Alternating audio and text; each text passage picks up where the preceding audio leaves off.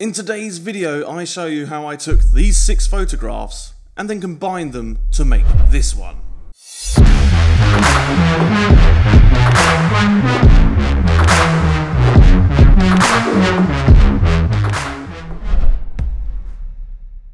What is going on, guys? Shooting Dave here, so good to see your faces. Welcome back to the channel. Now, as you saw for the introduction, we're going to be looking at some pretty cool hot rods and how I photographed them as well as editing them together. And if you're new here and you don't know what I'm about, I am at Shooting Dave, a photographer from London that now lives here in Los Angeles, and I make photo and video editing tutorials. So if that is something that is of interest to you, then please do consider subscribing. Okay, I want to jump straight into this so there's no messing about. I'm going to walk you through exactly how I shot each frame, and then I'm going to tell you the settings I used inside of Lightroom to edit it, and then bring them all into Photoshop and combine them that way. And then we'll finish it back off inside Lightroom. Sound good? Let's go. Okay, so I shot a number of frames for this, but I ended up using only 6 of them for it. So I'm going to walk you through the settings for each one and also how I shot it. So first of all, we have the side light. Now this is the hero image. I typically start by lighting the side of the car or the largest portion of the car. As is the front 3/4, the side of the car is the largest, therefore that's the one I start with lighting. So for this, it was ISO 100, 35mm, f5.6 and a 10-second shutter. Now all of these shots will be at 10 seconds. I don't change the exposure time at all. I leave the camera settings exactly as they are, and what I do is I actually turn off my light as I move through the frame. So first of all, for this one, I actually started right up behind the car, behind the bench, and I held the light about shoulder height, and then I would then walk backwards in a diagonal line away from the car towards the camera, and this will give me a nice even lighting with a hot spot towards the rear as it falls off towards the front, because we want that nice even amount of lighting over the car, and I know that I'm going to light this car from behind anyway for the shadow pass. So that's how I lit the side of the car. Okay, let's move on to the next part. For the front of the car, I did a similar sort of thing. I actually went and stood as close to the far wall as possible, holding the light again about head height and then angling it towards the car, and then as the camera opened, I walked backwards for about 6 or 7 seconds and then turned the light off before I ended the exposure, and that's how I lit the front of the car. I had 2 cars that I was using to frame up this 1930s Ford Model A, and I wanted to make those obvious in frame as well. Now on the left hand side we have this lovely glossy grey car, and I wanted to light that car, so basically just a single pass of this, and it was only about 4 seconds that the light was on, and all I did was basically stand down by the side of the car and then walk backwards holding the light about shoulder height. I turned it off after about 4 seconds, leaving 6 seconds of capturing nothing. And I quite like how that looked. It was just pulling out the right amount of details without over lighting it and drawing attention to it too far. I can always darken it down inside of Photoshop later on. Now I had one more car that I needed to light, and that is this 1934 Ford Model A that is in work in progress, shall we say, and I wanted to light this one as well. So basically doing the same sort of thing, standing down the side of the car, and I just waved the light over the top of the car in a slow arc for about 2 seconds and then shut the light off, just kicking enough light on there so you can see what's going on but without making it too bright that it doesn't distract from the frame. Okay, so that was it for the 2 foreground elements. Let's tackle the rest of it. Now this is the key light for the frame, again shot at 10 seconds, and I did actually have the light on for the full 10 seconds. This one was a bit tricky to start with. I actually wanted to shoot with the light behind the car, so I tried shooting from way back behind the car, but the problem is that there's so many gaps in the shelves and the ventilation shafts that you could actually see the light, and it was super distracting. I did toy with the idea of shoving a flare over it and using that instead, but in the end I decided I didn't want to do that, so I actually went and stood further round towards the camera, still behind the car, so the rear of the car is going to be the brightest point of the car. And this worked much better. It also made the shadows on the ground look a lot more nicer and subtle to my eye, so I preferred that a lot. And to get that effect, all I did was basically hold the light above my head and slowly twist my body from left to right, just kicking some light around the scene so that we've got a little bit more definition. So the car's not just going to leap off the page, there is more definition going on in the background there. And then basically after that I wanted a little bit more fill still light, so I literally held the light above my head and then walked from the camera to the other side of the workshop, just so I can illuminate a little bit more inside the workshop so we can see what's going on, and that way the car is not lost in this black abyss. Okay, so that's basically all there was to the shooting side of things. It's pretty straightforward. I don't like to complicate these things. I like to work as smooth and as quickly as possible. So the editing I did, it's the same on all of these photos. I literally dropped the highlights by 20, lifted the shadows by 20, and I came down to the bottom, removed all of the sharpening because I'll do that at a later stage, and I also removed chromatic aberration. Now, I was going to correct the lens, however, when I removed the distortion, I felt like it kind of lost something, and I kind of like the distortion that the lens gave on it. It's 35mm, so it's not particularly strong anyway, but I liked it, so I kept it in there. It's up to you whether you want to do the same.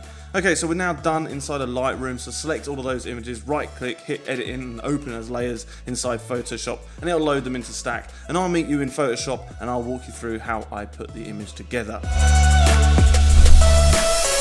Okay, now we're in Photoshop. Now, like a blithering buffoon, I forgot to take a blank exposure, which was kind of a bad idea, but however I made it work. So this is the background exposure, or that key light that I was talking about, and I use this as my starting point. It's always a good idea to use that so you can figure out how you're going to light the car on top of that and blend what exposures you need around it so it looks like it all kind of cohesively matches. You don't want mismatched lighting or key light coming from this way and you're lighting the car from this way. It all wants to match up so it looks nice. So this is what I started with, and then I started to move on to the side of the car. So I knew that this exposure was going to be far too bright over here. This area is all too blown out, and I knew that I had a nice lighting pass. So normally I would use lighten as my blend mode, but I actually left this as normal. So if we turn on the side light, you can see here we've reversed that lighting, and now we've got the nice clean reflections down the side. And I just masked this in with a layer mask. I've got a video out on layer masks if you want to check it out up here. I used a brush for this method.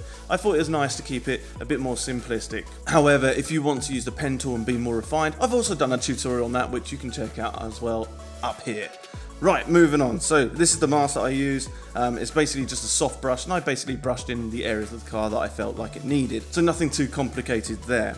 Okay, and then moving on to the front. This layer is set to lighten, and it's basically just lighting in the past. So if we remove the layer mask for that, you can see how much spill there is, and I really only wanted to contain this to the front. Now, seeing as I had a rough mask painted out for the car already, I just recycled that mask and layered it on top of that. So these two together basically do all of the lighting for the car. Now, because it's not a glossy car, super easy to work with. We don't need to be that refined or accurate with our reflections, and these two passes were basically all it needed to light the car. So let's start building out the rest of the environment, that foreground interest, and we'll start with the grey car to the left of the frame as well. So I have a grey car here, so if we turn this on, remove the layer mask, this is what it's doing. It's obviously doing far too much. I have the layer set to lighten, so it's boosting what is underneath, but not linear dodging, and it's not removing, so it helps tie it into the atmosphere. And basically that area was in shadow before, so all of this lighting is going to be concentrated on that car. So I just slapped a layer mask on there, and I brushed a little bit into the floor as well so that we can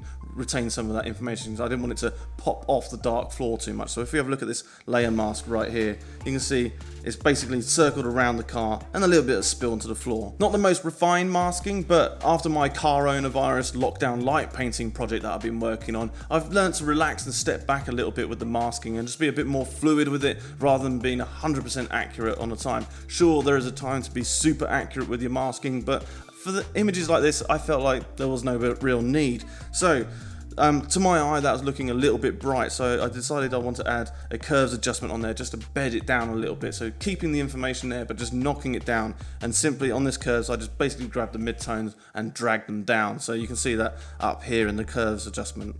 Right, I felt like that side was taken care of. Now it's time to take care of the 34 Ford Model A Coupe right in the foreground here. So if we turn on this layer and let's remove the mask so we can see what's going on. So this layer is set to lighten as well, again just brightening up the information that is underneath. And if we put the mask back on, you can see all I was doing was removing it from over here. Now, because the lighting was so focused on this car, there was no real need to mask it anywhere else because it wasn't really doing a huge amount. So it was just lighting up this wheel, and I removed that reflection, as you can see over here. So this area had a double reflection, which I didn't really like, so yeah, just using a mask to remove that. The rest of the layer's fine, and then I just add a curves adjustment on there again just to drop down the exposure a little bit so it doesn't demand too much attention and doesn't draw your eye straight to the foreground and then ignoring the car behind you. So yeah, that's what I did for that. And then we have a bit of a front fill. I felt like there's a dark gaping hole behind this car, and I didn't really like how that was looking. To me, it kind of looked a bit lazy, and like I could give a little bit more information there. It's always better to have too much information and be able to craft the lighting the way you want, rather than having areas where there's literally no lighting and then suffering with it in post. So for that, I just had another mask, which was the front pass. In order to set that to lighten, and then just mask it into this little area over here. So if we have a look at that mask, it's literally just a big white soft brush painted over there. And then all I did after that was reduce the opacity down to about 20, because if you put it back to 100, it's just a bit too much and it looks like there's a light on over there. So I felt like 20 was just the right amount. And you can see a little bit into the shadows, but it's not too distracting. One thing that was left on this, I looked at the image and I was like, I like this, but this key light source over here could do a little bit more boosting. So all I did was I have another layer set to screen, and it was just a soft white brush painted through there, and I dropped the opacity down to 25, and it just gives a little bit of haze into the corner. And that was it for assembling the image inside of Photoshop. So what I'm going to do is jump back into Lightroom and I'll walk you through how I finished off this image. Alright, back in Lightroom now. This is the final image. Now if we have a look at the before from Photoshop and the after, you can see it has transformed quite a bit, but don't worry, I'm going to walk you through all the steps that I took to do that. So let's start off in the basic panel over here. Felt like it was a little bit dull, so I pushed up the exposure by 1/3 of the stop. Now if you hover over the exposure tool and if you just use your up and down arrows, it does it in 1/10 of a stop. But however, my camera works in 1/3 of a stop, I think in 1/3 of a stop. I like my Lightroom to work in 1/3 of a stop as well. So if you hold down shift and then press up, it does it in exactly 1/3 of a stop. So a little handy tip for you guys there. So moving down the line, I moved my highlights to -45 and I pushed my shadows to +40. I really wanted to see what was going inside the shadows in that lovely workshop, because it'd be a shame to shut it all down too much and hide all that information, because these kinds of workshops are full of treasure and it's always cool to see them in your images. Okay, moving down, I pushed my whites up to +35. I like punchy highlights, so it's nice to be able to do that and push them up, but not clipping too far. I also dropped my blacks down to -15. I added a bit of texture and a little bit of clarity in here, just because it was grungy in there and I like that vibe, so I wanted it to come across in the photograph a little bit more. So I just felt like adding a little bit of texture and a little bit of clarity helped that. I also boosted up the vibrance up here, but I also dropped down the saturation as well. I'm going to get onto curves in a second, because that is where I do the bulk of the work, but I'm going to walk you through a couple of extra steps. So there's a couple of things I did in hue, saturation and luminance. I dropped down the oranges and yellows and saturation just a tiny bit. And then if we come over to luminance, I also dropped off the red and orange luminance values, because I felt like they were commanding too much of that information, and I didn't really want it to be that prominent. I wanted this to feel like a little bit blue and a little bit grungy and a little bit desaturated. So yeah, I didn't really want the red and oranges in there. So if we turn this off, you can actually see, like, specifically around the license plate and this yellow duct over here and some of these reds in the background, they're quite commanding and they really do pinch your eye towards it. So if we turn it back on, it just helps bed those in a little bit more, making it a much more pleasing image in my opinion. Right, if we scroll down, I've done quite a large amount of sharpening, +65 here, with a rather large radius, but then again it's kind of a gritty environment and I feel that it suits it. I also added quite a bit of detail, but then making sure I was controlling all of this by adding in a lot of masking here. I used 75% of the masking, so it's really only affecting the edges and not globally sharpening that image. I added a little bit of noise reduction in there, not that it needs it, but the sensor had been open and closing quite a lot, so there is a chance of sensor noise being in there from being open for such a long time, so I just added it a little bit in there, and it's also quite nice. It helps smooth out some of the imperfections in the paint. Although this is a patinaed car, so it's not really necessary at all. But anyway, I digress. That's all I did for that. Alright, coming back up to the curves, you can see that there's no black point. I actually lifted the black point up to around about 19 or 20, so nothing in this image is 100% black. Now, the reason why I did that is because as Lightroom was actually building previews, it gave me like this faded look. I kind of liked it, so I wanted to emulate that. So that's why I lifted up the black point. Now, however, doing that on its own doesn't really make the image look that good. good. So made sure I controlled those shadows by pulling them down, so we get this kind of like filmic kind of look in the shadows, which I liked. But then as I was doing that, I noticed that the highlights were starting to go, so that's why I pushed up the highlights in this area and pushed them up just so that it looks a little bit more punchy as well, because I didn't really want a flat image. I didn't really do anything to the red channel or the green channel. However, in the blue channel now, this is kind of my signature thing. This is what I like to do a lot. I put a bit more blue into the shadows and I dragged a little bit of blue out of the highlights, which introduces a little bit of yellow. This is kind of like a movie technique and I really like the way it looks. But yeah, I do that typically on all of my images. Other than that, I think that's basically everything I did inside of the tab on the right. I did actually use some masks in here, so I have a graduated filter mask from the top, and that's just 2/3 of an exposure drop, and that's just controlling the ceiling so your eye doesn't wander too high. I just wanted to kind of focus it towards the car a little bit.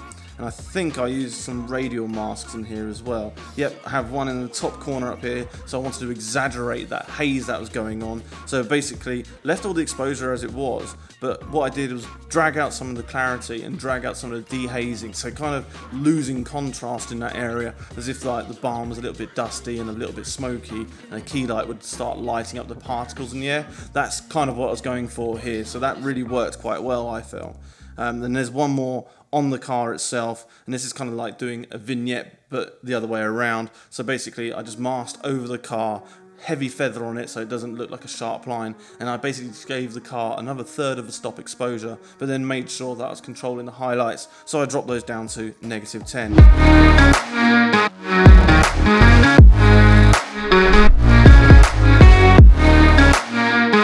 And that's the final image, guys. I hope you enjoyed it. I had a lot of fun photographing these cars. They're incredible and the workshop was just perfect. I really do love all these old school workshops and these cool people who build amazing cars. So if you like this video, give it a thumbs up. If you've got any comments or questions, let me know down below. If you haven't already, please do subscribe and follow me on Instagram. And as always, guys, I've been Nat Shooting Dave, and I'll see you in the next one. See ya.